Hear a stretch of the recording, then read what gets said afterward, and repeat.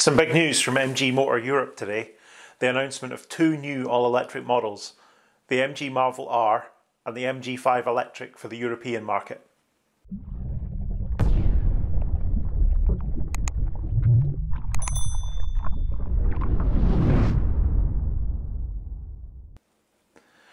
That's right, MG announced two new models today. Before I get into that, MG Motor Europe are the ones making the announcement today. It's a slightly separate business unit to the one that operates in the UK, so it might be a little bit longer before we'll see these vehicles in the UK, sadly. Hopefully MG Motor UK won't be far behind, and they're planning to bring these to us though, because they look pretty fantastic. First up is the MG Marvel R, a high-tech, luxurious lifestyle SUV for the C segment. MG Europe's senior PR manager seems very excited about it. More important though is the new progressive and smart design, which makes the Marvel R Electric very attractive.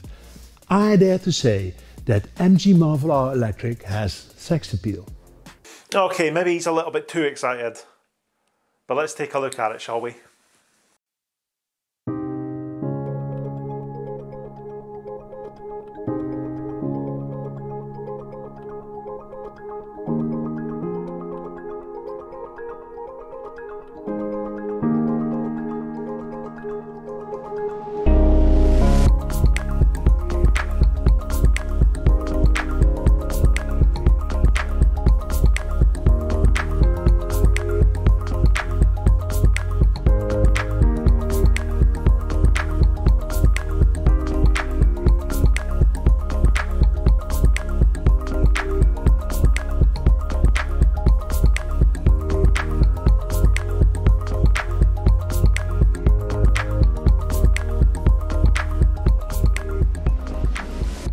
It's impressive looking, but does the specification stand up? I reckon it does, you know.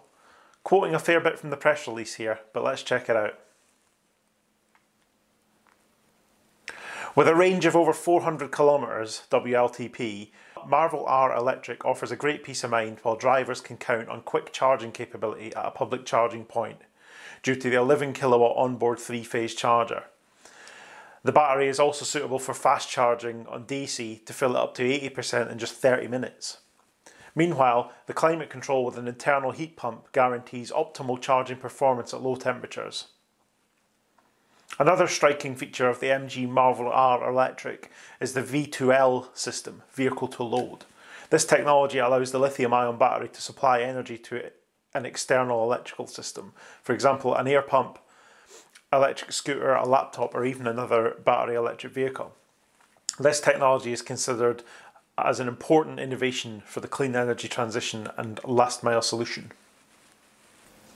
The MG Marvel R Electric not only exudes power, but also lives up to it with its performance. The drive technology used an advanced all-wheel drive system with 3 electric motors, 1 on the front axle and 2 on the rear. The vehicle boasts a maximum output of 212 kilowatts, 288 PS, with a 665 Newton meter peak torque.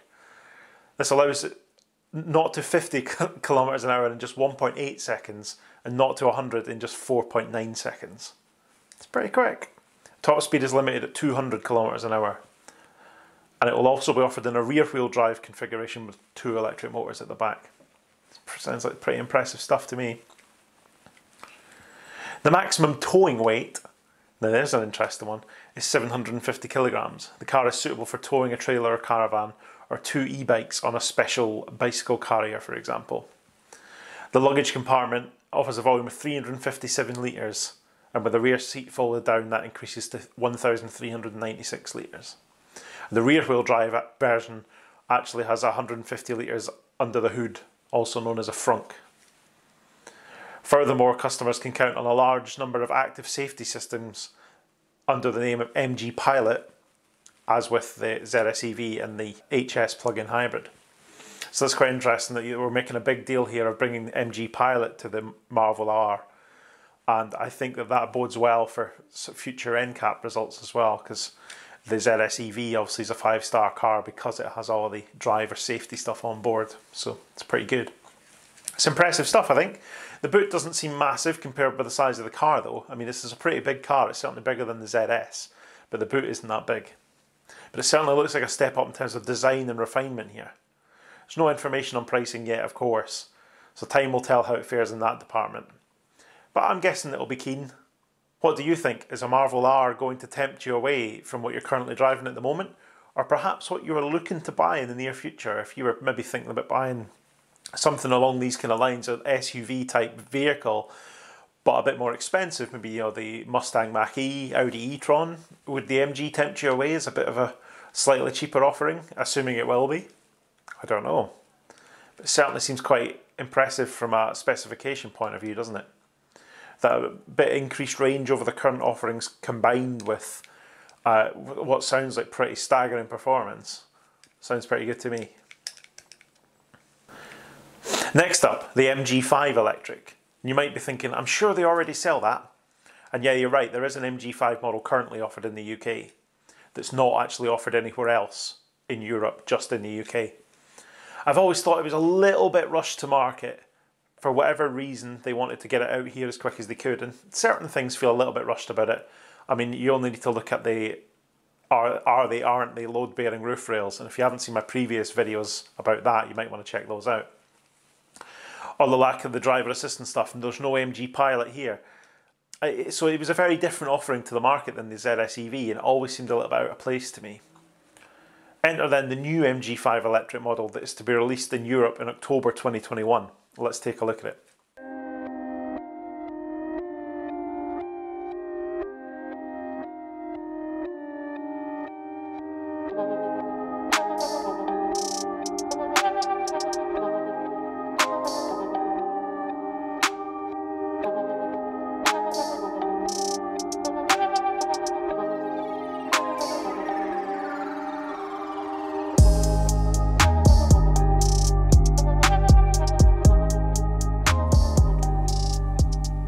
Styling wise, it's definitely there, I think. It's a vast improvement over the UK MG5.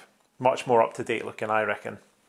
Even the wheels look better, right? And the wheels are definitely a bone of contention for a lot of people looking at the MG5. I know there's optional wheels that make it look a little bit better, but the standard ones aren't the nicest, are they?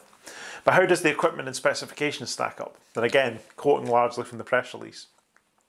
We're looking at a 400 kilometre WLTP range, 135 kilowatt motor, it's 184 PS, pretty brisk, and 280 newton meters of torque. Also, again, we're talking about quick charging capability with 3-phase 11 kilowatt AC and DC charging up to 80% in just 30 minutes. Now that suggests to me that we're going to see a bit quicker charging capability on these new models, both the Marvel and the MG5, than what we've got on the ZS EV and the UK MG5 at the moment. Because these both have bigger batteries than the current offerings, and yet they're claiming to be able to charge on DC faster. I think the inclusion of 3-phase AC is quite interesting too. I'm led to believe it's more common in Europe for households to have 3-phase at home than it is in the UK. So that might mean that having 11 kilowatt onboard charging might mean you can get a faster charge on AC should you not be able to get to a rapid. And I think that more cars coming with that here in the UK would be a good thing too. And it might prolong the 22 kilowatt AC rapid charging, or so-called rapid charging, that Zoe owners are so reliant on. If we have more cars that can charge at 11 or faster, then there'll be more incentive to keep those maintained. So that could be a good thing in the long run.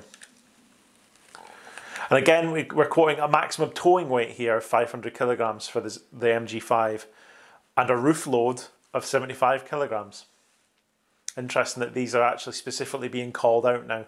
Fully in line with the practical and functional character of a station wagon. The MG5 electric is therefore suitable for a bicycle carrier and roof box. Pretty sure we said that in the UK, but okay. So key features then, again, 400 kilometre WLTP range, 578 litre boot. The boot size, I guess, is exactly the same as the UK MG5. 135 kilowatt motor, 3.4 seconds 0 to 50 kilometers an hour, 8.3 to 100 kilometers an hour. That sounds very similar to the MG5 that we know and love in the UK. 11 kilowatt 3-phase charger, 30 minutes to 80% on DC, 500 kilogram towing capacity, 75 kilogram roof load, and perhaps one of the bigger changes here, as well as the styling, MG Pilot with advanced driver assistance systems, which we do not have on the UK MG5, and I think would definitely be a big plus point to add that on. And again, we've got the vehicle to load 2.5 kilowatt power supply for external usage. There's an important asterisk against the towing capacity and roof load ratings here in this press release. It says the specifications will be confirmed based on homologation figures. So time will tell what's going to happen there, I think, with the towing and the roof load. But it definitely sounds like an improvement over the current model. If it actually releases with that towing capacity and the kind of range that they're mentioning here, I think they'll sell tons of them, as long as the price is right. And I find the vehicle to load stuff quite interesting too. The idea of being able to power mains appliances like the Honda e-can with its 3-pin socket on board, as well as potentially charge other EVs to get them out of trouble. That sounds very interesting. Let me know what you think. Will you now hold off on buying an MG5 till this new model arrives? Of course, at the moment we've got no idea if it's going to come to the UK or not, and if it does, it might be a little while longer yet. Thanks for watching, and I'll see you next time.